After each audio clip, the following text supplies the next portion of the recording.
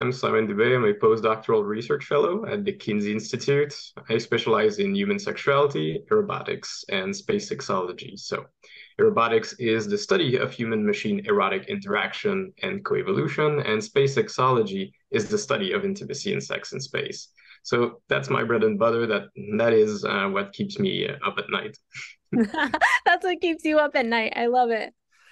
All right, let's dive right into robotics. So, we call it aerobotics. So, like eros, which is the Greek term of that means eroticism, erotic, the root of a very complex concept that means both intimacy, sexuality, passion, even friendship, and just general motivation to engage in.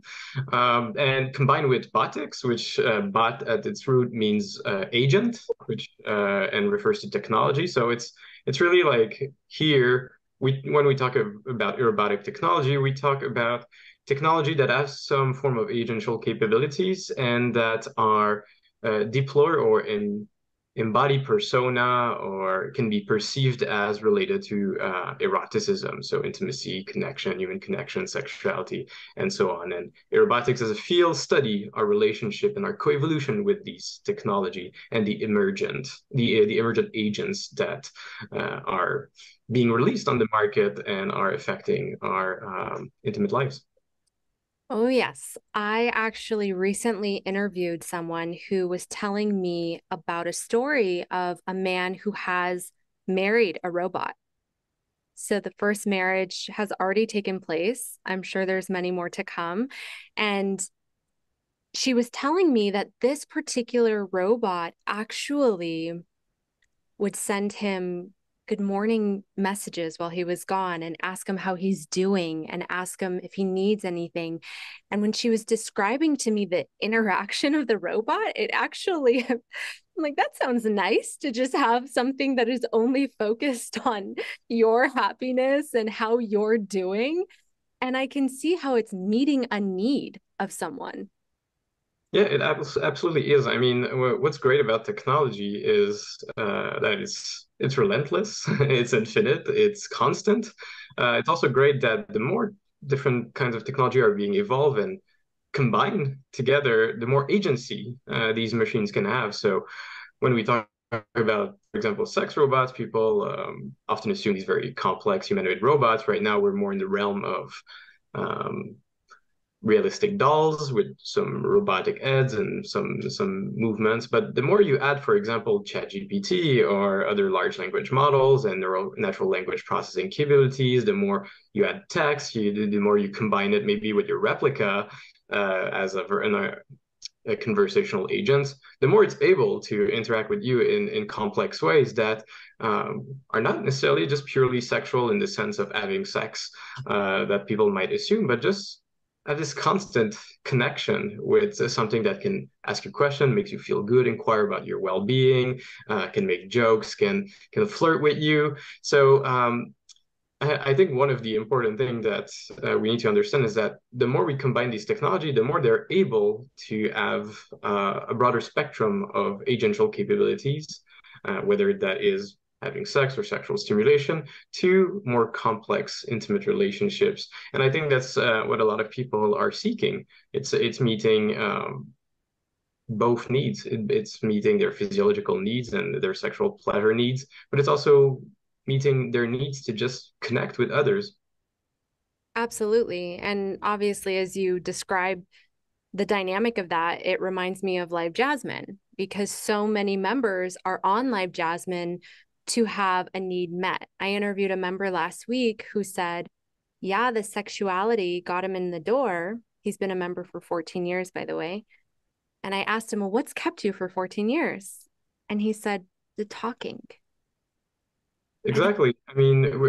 Some of the connections and relationship that we can envision with these machines are in many ways, especially during the transition period, that these technology will become again more capable of a broader range of behaviors and personalities and whatnot, are quite similar to what you could find on Live Jasmine. These are technology mediated connections and yes, people assume, with some good reason, that people go there for sexual pleasure, and that's good. People go there to masturbate, to be sexually stimulated. That's definitely something that gets them in the door.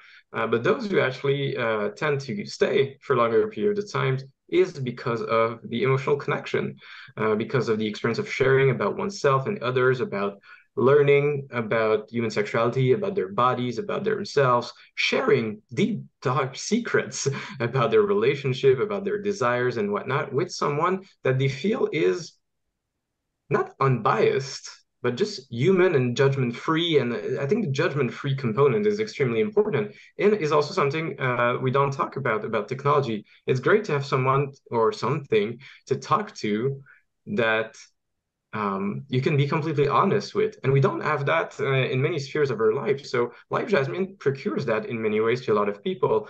They respect everyone's body, everyone's preferences, the models.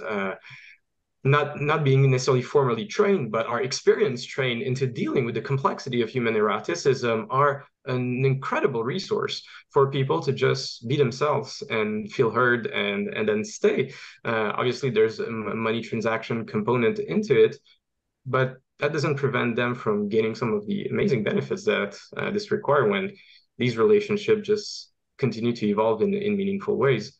These relationships are meaningful to people, and I think we should just acknowledge and respect that and see the beauty in that. Yeah, it's interesting. As you're talking, I am really seeing how, relationships with robots, relationships with cam models, these are very stigmatized relationships as it is now. But you're right, when I talk to it always in the beginning, it really surprised me because more members than not tell me, I've been talking to the same model for 10 years. I've been talking to the same model for 15 years. And I really sat down one day and I'm like, what is it about these online interactions that is causing these two people to have a connection and a relationship for longer than most people that are meeting in day-to-day lives, much longer, right? The success rate of a model member relationship seems to be a little bit higher, honestly. But what I think it is, one of my hypotheses, is that when you are sharing such vulnerable aspects of who you are and that person accepts you and doesn't judge you and you feel safe with them, I mean, that's incredibly bonding. Of course, you're going to go back to that because we don't have many places in our life where we experience that. I absolutely agree. I think well, first of all, the first thing you said, yes, these relationships are highly stigmatized, like many alternative forms of sexuality, whether that's from the LGBTQ community, from kink fetish BDSM communities, from technology-mediated sexual interaction, and including camming or relationship that are oriented towards machine, everything that is that kind of falls outside of the scope of heteronormativity as it's as its time in the sun in terms of stigma. So it seems. So camming obviously is adding also the layer related to the stigma related to sex work. It just comes together. So the stigma of parallel relationship, technology mediated relationship, and sex work. This is just converged to create a nice cocktail of people's weird assumptions and misconception about what this is. But in reality, um, yeah, I mean, again, people are there for the pleasure, but they're there for the human connection, and these connections they are valuable in their own rights. It's really something that I think people really need to understand. They're not necessarily there to replace. They're not necessarily there to substitute. Sometimes they're there to fill a need, but in many cases, they're just another kind of relationships that people enjoy and might not or may have access, but they still want to go with that route to get access to something that is precious to them. And I think you're right. It's the vulnerability, it's the judgment-free environment, it's being accepted for who you are. That's a very powerful experience for us as human beings, and we search that in many of our relationships. Not everyone has access to it. Not everyone's able to live through it. It's a very tough thing to be vulnerable with others about our desires. Um, Not only because, for instance, like in the movies, just telling to the others actually what are our needs and what not actually leads to positive outcome, because sometimes people don't accept us. There's also like the reality of, I mean, telling to my partner, for example, that I'm into a very specific sexual practice that she might not be into, that's a risk maybe for a relationship because it exerts pressure. But I think we can learn a lot from relationships that are between members and models when it comes to connection, to communication, and honesty. Like I think the first thing that any sexologist or therapist or anyone studying sex research or sex ed will tell you is that the ground to a meaningful and important and lasting beneficial relationship is communication and trust and honesty and respect of each other. And I think Live Jasmine has that in many ways, and that's a good thing. Not always, like it's not always perfect, but I think people are drawn to that aspect when it works well. It's yeah, people might stay there for years because it's such a unique important experience. What you're saying is echoing what I've heard a lot when I interview sex therapists or couple therapists, marriage and family therapists, which is that one of the things that they tend to find with couples they sit down with is that the couples are maybe physically engaging in sexual intercourse, but they won't talk about sex. They will not talk about their needs, their desires, their fantasies, and like you said, and you mentioned earlier, there is this inherent risk, so to speak, when you have a fantasy that may not be common. And Yeah, there's the fear of being rejected, or maybe you have been rejected by your partner. And so now either you're having to shut that part of yourself off, which is hard to do, or maybe you're seeking it somewhere else, like Jasmine, or through another person. yeah, absolutely. And you said uncommon, and you're absolutely right. Maybe it's an atypical preferences that you have, but in many cases, it's actually very common sexual fantasies or preferences. The most common sexual fantasies in the world is threesomes. And just talking for couples to talk and acknowledge the fact that they're interested in other people and would like to maybe explore some form of monogamish type of arrangement or even like open relationship swinging and so that is very stressful for people. They feel it's a risk to the relationship because maybe people feel that they're not enough for their partner, and that's tough to hear because we've created a myth around human eroticism and the myths of love that are so entrenched in our society that it's the love of my life. It's one person forever. It's my Prince Charming. It's but the and this person should be meeting all of my emotional and, and sexual needs. That is we don't expect that from any other relationships, whether that be friendship, whether that be all kinds of family relations. We don't expect that of anyone except from our partners. How bunkers is that? Of course, I'm not saying monogamy is problematic or bad. I'm saying it's not the only model, and it's definitely not necessarily what works for everyone. And having multiple kinds of erotic relationships, sometimes including with others like technology mediated ones, porn, maybe eventually robots and artificial agents, and with our human partners, whether that be one partner or multiple, I think it just speaks to the complexity of our intimacy and sexuality and kind of reveals a truth that we don't like to hear much is that the models that we've been fed and that we've integrated, they're good sometimes, but in sometimes they fail in one's life or they fail for certain individual, and we need to accept alternative models. You're touching on something that is very interesting because what it really comes down to at its foundation and core is how we've been educated and programmed. So, like you said, in general, most people more or less have been programmed for monogamy. However, science, there is research that shows that human beings are actually not naturally monogamous. We're very conscious and we can choose that. But I interviewed Dr. Wednesday Martin, who's done a lot of work on, women's sexuality, and she wrote the book Untrue, which is her whole premise is that it's not true that women are just so much more monogamous than men per se, or that they're just not as interested or thinking about sex as much. They are, but we have been programmed and taught a certain narrative that actually may not even, well, we know it's not based on science. I mean, yeah, I mean, I agree with Wednesday. But I think it's also important, like, just let's take a step back. One, I think of the first thing that we need to deconstruct, I think, in people's mind is that there's such a thing as human nature, and there's such a thing as sexuality as a monolithic concept that is stable. Our eroticism is something that we constantly reinvent, that is constantly evolving, the same way that there's no human nature. There's no one fits all. We've been evolving over time. We're continuously evolving. Sometimes it feels like slow. Sometimes it feels like pretty quick, socially as individual as well. There's also morning where you feel young and incredible, and others that you feel like, wow, I'm 60. Like this morning, this is pretty intense.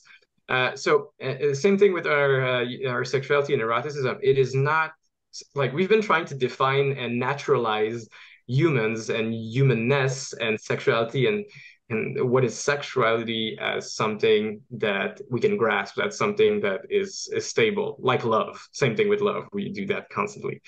Um, our eroticism is, if we have to reduce it to something, is yes, it's evolutionary shaped, it is socially constructed, and it is experience dependent.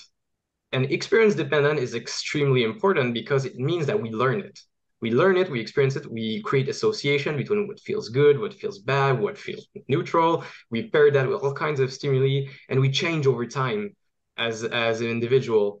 Just bringing back to this core idea of evolution, sociocultural concepts, and experience dependence and learning just reminds us that the nature and structure of our relationship and what gives us pleasure, how we want to get into intimate relationship, and the structure of these relationships can be extremely broad. And it can be in part learned. At some point, we need to start at some of the foundation. We need to educate people about diversity, about sexual pleasure, about bodies and anatomies and these things, and the fact that it's okay to desire and experience all kinds of different pleasure and needs and relationship structures. So I think it's at the moment where we should be much further as a society when it comes to sexual freedom, about health, about sex ed, and these things. We have these big, important, transformative moments of with regards to technology, with regards to space, and we're trying to keep up.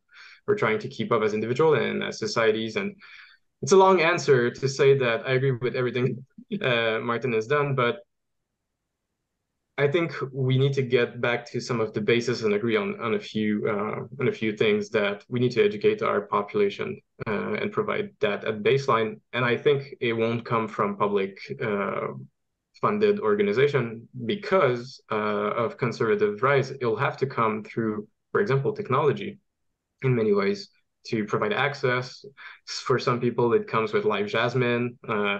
I've read testimonies of people who are like, I never understood how to make a woman come. I didn't understand it. Like I didn't have like a practical kind, and like there's no information, or there is information, but it's not accessible. It's not fun to search for. It's not great. And I had this connection with this model, and she just taught me. Like she just taught me how to be a better partner. I think technology can do that. So I'll stop there for this answer, but I just like touch on plenty of stuff, but it's a very complex subject. Absolutely. Human sexuality, does it get more complex? I don't know.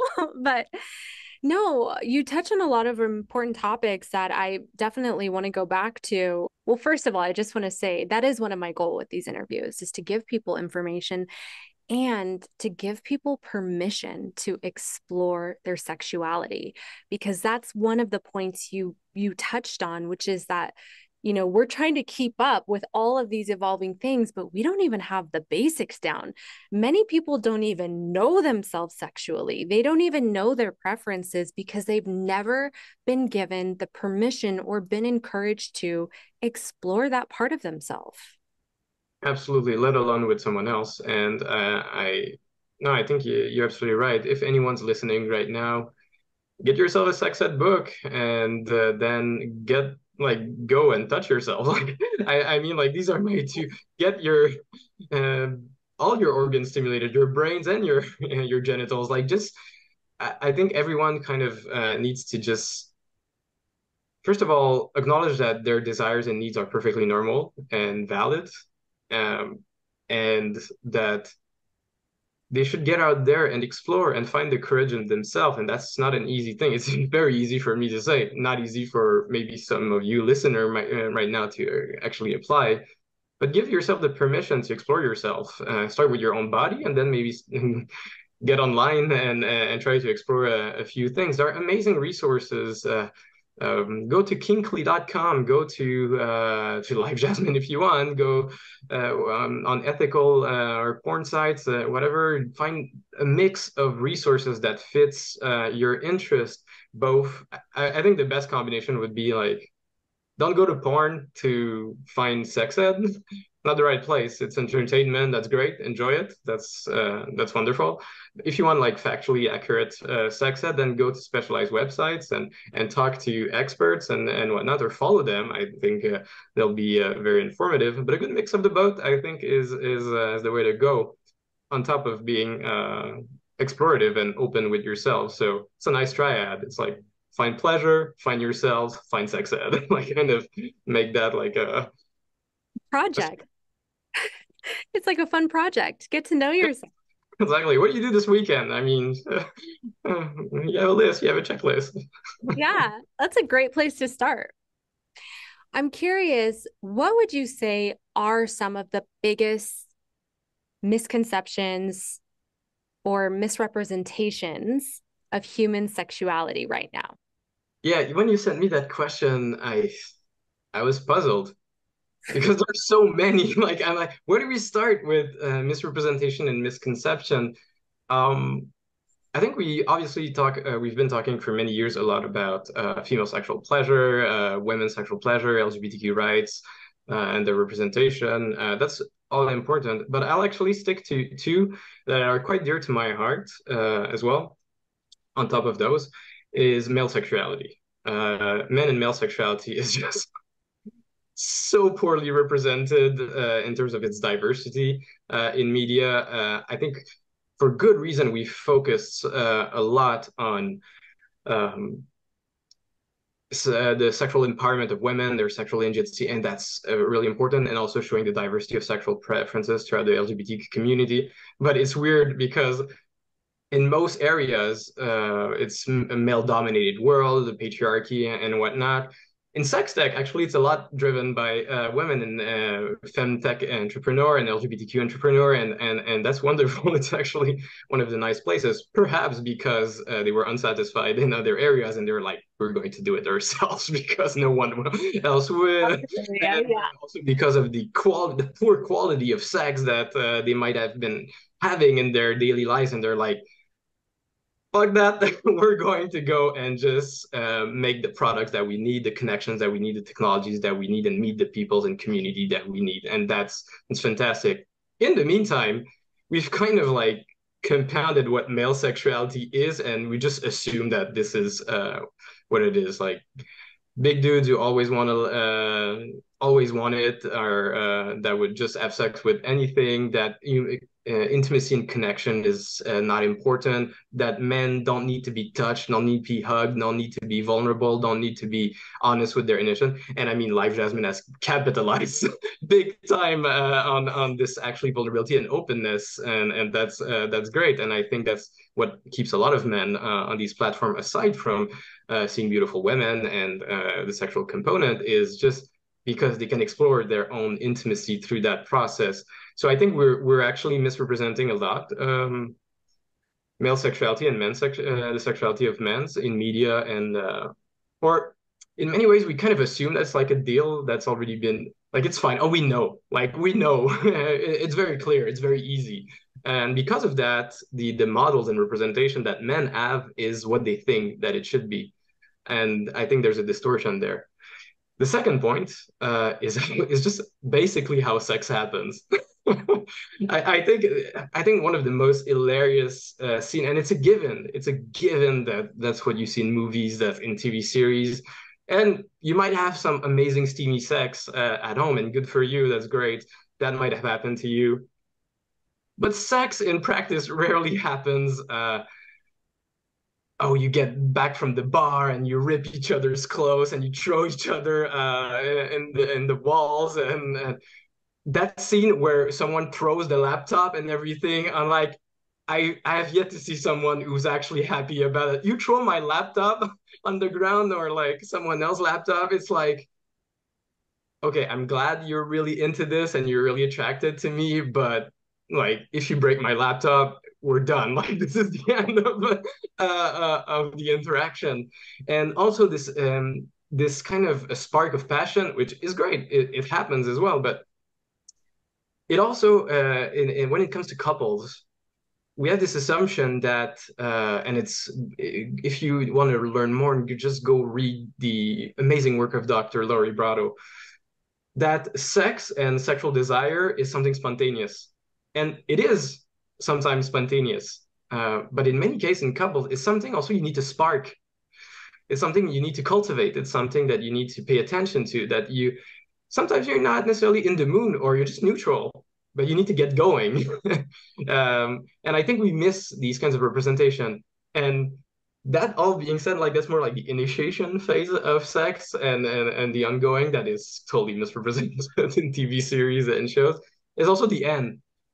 We rarely like what happens after the end of sex. Like, okay, we're here. By the way, I'm talking about heterosexual or like actually sex maybe involving men and women or just males. But like, there's a cleaning phase, and that you never see.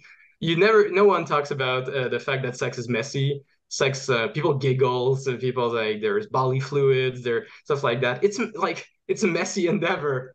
Um, but in movies and TV series and representation, it's all beautiful and clean and amazing, and there's nothing but let's face it. First of all, it doesn't last necessarily an hour.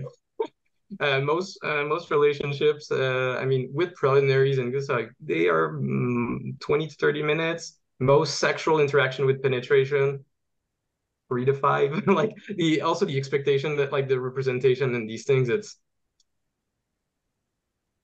I think we're not representing sex correctly. Of course, if I'm someone who's making a movie or a TV series, and yeah, maybe representing like sex as a normal thing or like how it actually goes is quite boring for the auditor. So I understand why they're not doing that, and they might want to project something more interesting for their auditors. But yeah, these are the two I would focus on. So your question was really like, what key aspects of human sexuality are often misunderstood or misrepresented? Male sexuality and its desires in its many forms, and how sex happens, just in practice.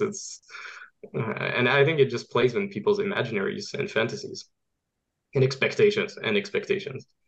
Expectations is huge. And to your point, I have noticed through my work in this interview series that male sexuality is not looked at as much as female sexuality. That is definitely something I have consciously noticed, and it's not represented as much.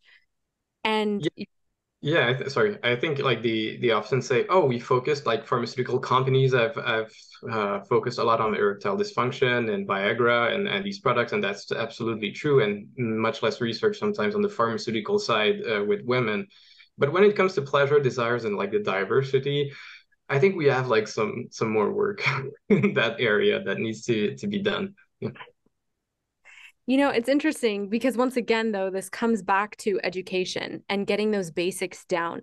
I recently interviewed a professor who her emphasis was more on female sexuality, but one of the things she said that makes her students angry or brings them to tears when they realize it is that, you know, there's 10,000 nerve endings in the clitoris.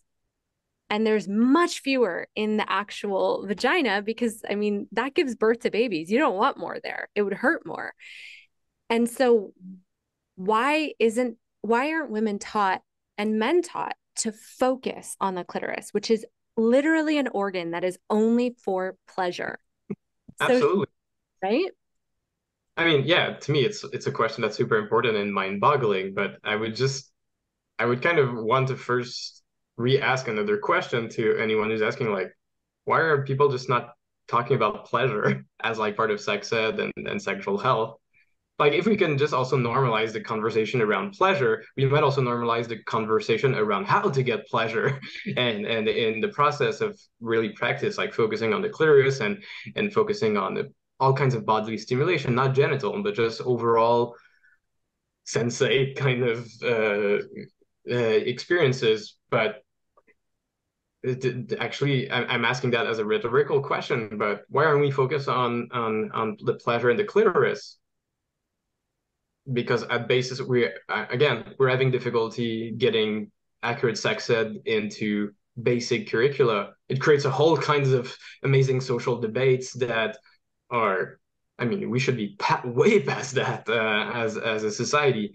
So now just pushing people, I think we just kind of need to get the conversation going, and many people have been doing that. I think we are. I think in many ways, but maybe I'm living in a bubble. We have plenty of femtech entrepreneurs. We have plenty of good sex educators that are just going out there being vocal, you included, with the interviews that you do as experts.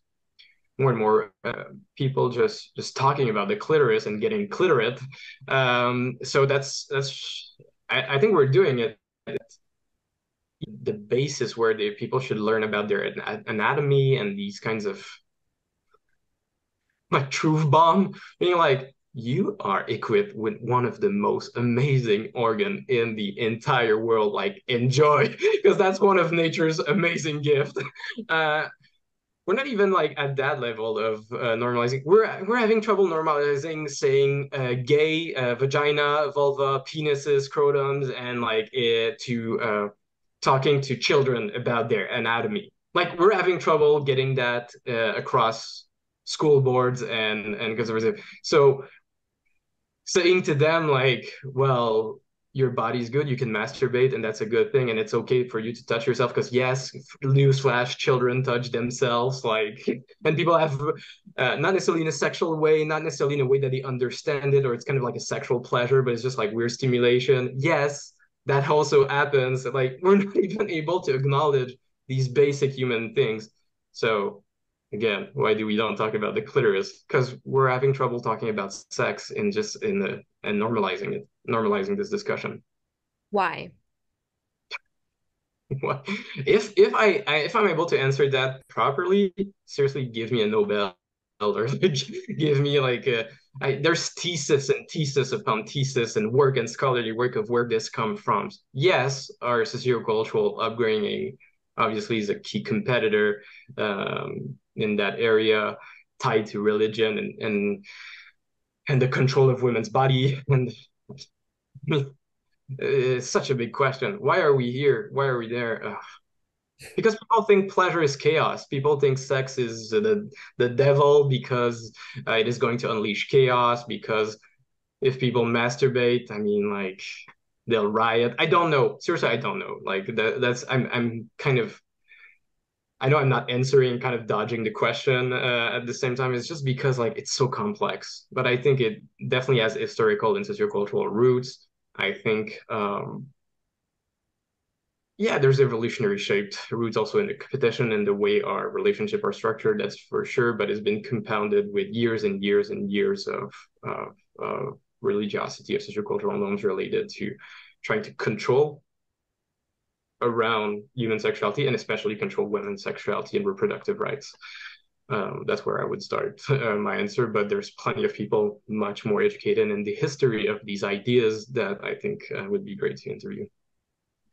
You know, because of this cultural, societal discomfort, which is found in most places in the world regarding sex, we don't have as much research on human sexuality as we do on other things. I always joke to people, I am actually serious about this, that we know more about the moon than human sexuality. I make that joke, but I want you to tell me, because at the start of our call, you talked about sex in space. Yeah. So tell me, is it true that we know more about the moon than human sexuality? And as I'm sure everyone, when they heard you say that, is wondering, sex in space? Question mark. Talk to us more about it.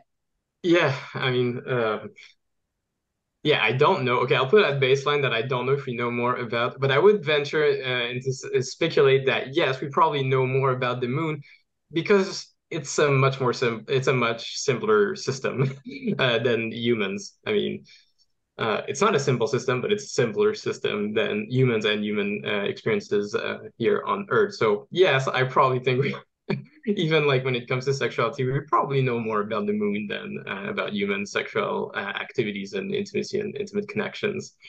Um, yeah, space sexology. I mean, the we are going as a species out of this Earth. Our space sector is booming. It's $1 trillion industry with people going there for military, political, economic reasons, commercial reasons, including tourism, but also space mining and getting resources. I think it's really important to just get back to the basics. There are three fundamental reasons why we need to go into space. And I think that's the question I get the most at baseline. Before I even get into space sexology, they're like, why space? I was like, why space? Because for survival, to get our resources elsewhere and stop destroying our planet, and for discovery. These are the three key fundamental reasons why we need to go into space and invest massively into our capabilities to operate outside of human atmosphere. Now, because we know that, and maybe people don't agree with that, and I mean, that's fine, but we're still going. So the idea is that there, with the recent advent in the last decades of space exploration, especially on the commercial side, innovations like SpaceX, Virgin Galactic, and whatnot, our capabilities to reuse rocket and develop vehicles and habitats in space has just tenfolded. And because of that, it's leading to somewhat like, let's say, a democratization of space. It's not a democratization. No, not everyone will have access to it, especially for a long period of time. But at least there's more and more people that are going, that are not just astronauts, military trained engineers, and doctors that are going to the space station, although their sexuality is really important and we need to study it. And that's why space sexology exists as well. But also because more and more people will be invited to go to space, from citizen scientists to tourists and eventually settlers, people who are going to either do long space journeys or settle new planets and worlds and live on them on permanent basis. So by the end of 2025, between 2025 and 2027, we should be back on the moon with probably the first women and first person of color setting foot. So yay us. The next stage in these programs are push towards Mars. And in the push towards Mars, we need to acknowledge that living in space for long periods of time, and if we want to settle new worlds, we need to take into consideration human needs in a very comprehensive way.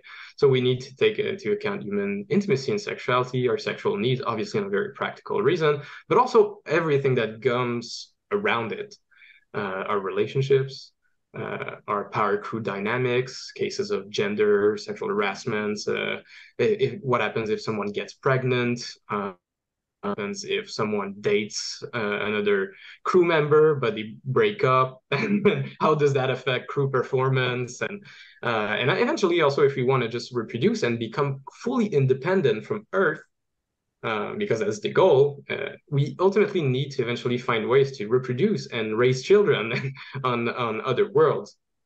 So that's what space sexology is all about. It is exploring all of this, and I think I'll leave you with this to really grasp the magnitude of this field and project. And that's what it's an equation that I used in many conferences and podcasts to make really people understand like what we're up against. Think think about like the complexity of human sexuality and intimacy on Earth, right? Okay, it's more complex than the moon. um, Now multiply that by the complexity of living in space, which is an isolated, confined, extreme environment where you need to live in artificial habitats with a limited number of individuals for long periods of time. Okay. And then multiply this by time. And then you kind of have an idea of what this field is supposed to study and supposed to provide solutions for so that we can move forward as a species.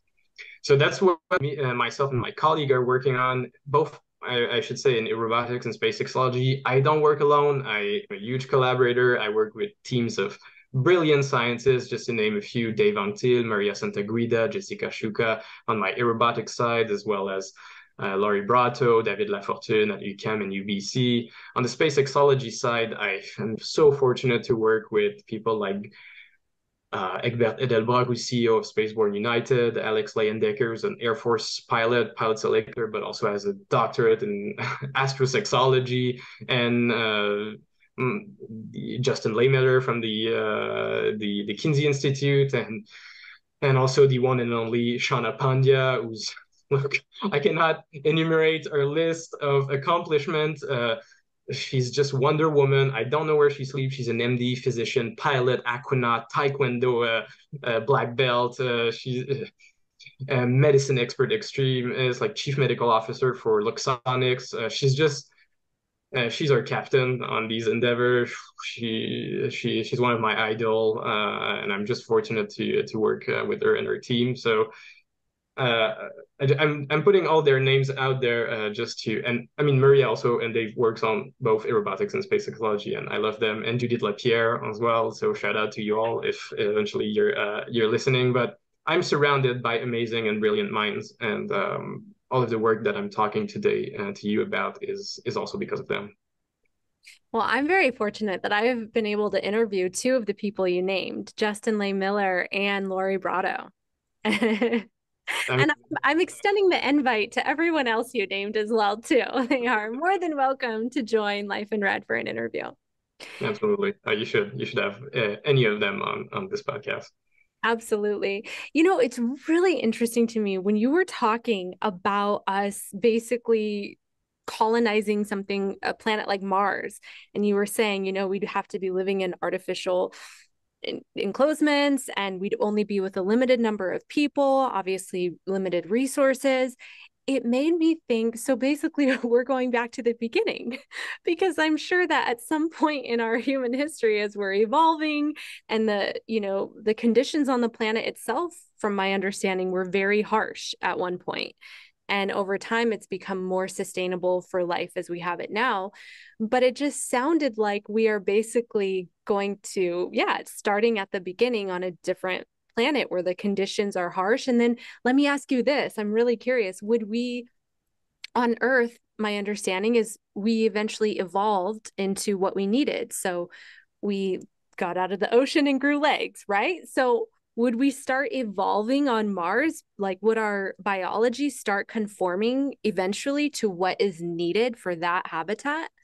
Yeah, there's people who actually study that, how evolution, and just to for the auditors to just give a reminder, like ourselves as individuals, aside from maybe changing in our lifetime, it's not really us who's changing, it's our genetic material and how we reproduce, and maybe some people will reproduce more because they'll fit more some of these conditions and be better adapted to it, while others might proportionally survive less and reproduce less, and in doing so those with certain characteristics will pass on these characteristics and genes. So I think that's really important. Like I know we shorten it, like say, oh, we grew legs when we came out of the water, but we didn't grow legs. Like we over generation adapted, and like there was an in between where we're in water and in the beginning, and because of that advantage then they were able to do. And yes, absolutely, you're totally right that some people are actually asking these questions: will we experience some form of speciation if on a sufficiently long period of time, if